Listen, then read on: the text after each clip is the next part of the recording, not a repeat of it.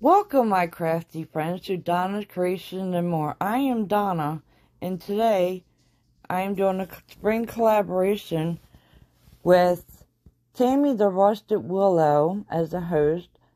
The other host is Ellie, DIY from House to Home, and guest host Shannon Craft DIYs. The steps you must do is clean your pine cones and dry them. And I have a video below how to do that. And paint them to desired color. Here I'm showing you how I have decorated these pine cones into flowers. So first, once I have them all painted, I go along and I add my wooden skewers, and I take some glitter glue I got from the dollar store and add a little rhinestone in the middle. And that's what they look like. These pine cones you can put in two different directions to make two different styles of flowers.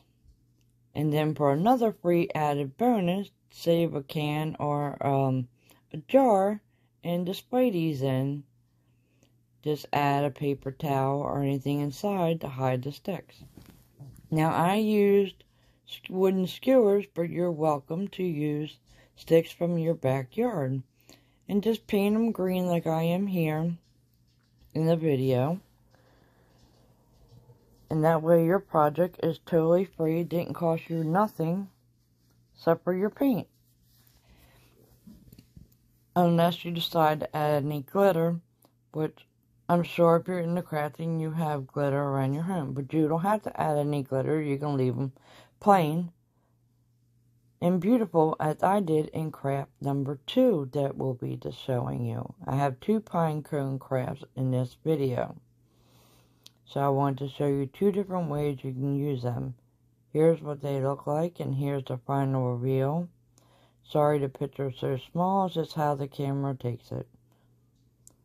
And then off to DIY number 2. This is a pine cone wreath. And I just took a plain old regular floral wreath from the dollar store and glued on my pine cones.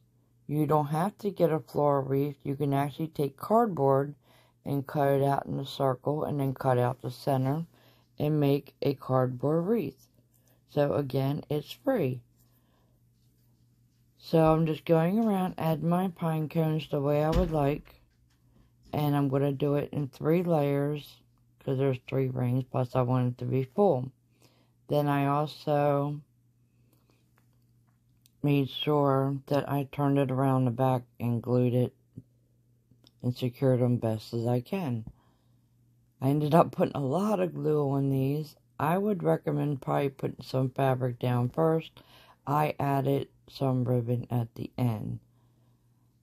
They would probably stick a lot better if you added on your ribbon first and wouldn't use so much glue. One good thing about using these pine cones is they come in different sizes and they squeeze together and interlock with each other, which is great.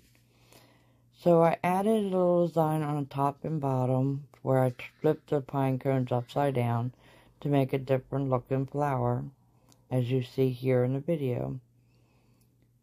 Just to give a nice design and look different. So I'm going to finish adding my pine cones all the way around. I'm almost done. This is,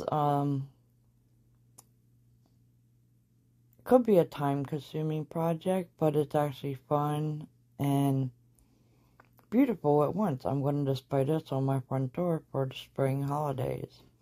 I'll probably add, like, a butterfly or something to it from the dollar store, but beautiful spring little craft, and it's free unless you buy the wreath. But like I said, you can make this 100% free with using cardboard. So here's what it looks like, and as I told you, I turned it over and I'm adding the ribbon on the back. And then I tried to do a hanger out of ribbon, but that didn't work out, and I just had to use a piece of burlap string. So here's a nifty little trick. Take your blow dryer and it gets rid of all the glue strings. I had to try it, I heard about it, and believe me, it works. So here is the final review.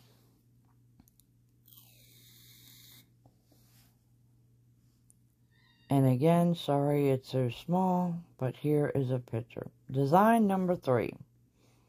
We are just simple taking a rock from my yard that I cleaned and I am painting it, and I'm going to make a ladybug. And yes, this is red, don't look like it in the photo, and I apologize. I tried everything to make it look really red and did not work. I'm not the best at painting without drawing it out and having a photo, so it is what it is, but it's a great little accent for your garden and for kid crafts to do with your family or your grandkids. They could do butterflies or whatever design they want on their own rocks. Here I'm just painting it red and black. And I actually ended up doing 2 coats of the paint. And I recommend at least putting some spray sealer on it if you're going to put it outside. But I'm not putting mine outside.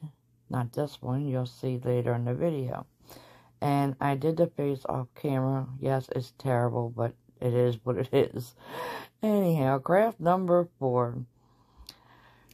Here I took a stick I got in my backyard and some pebbles and a flower pot I had on hand, and I added the stick into the flower pot, and then I painted some eggs wooden eggs I had in some white Waverly chalk paint.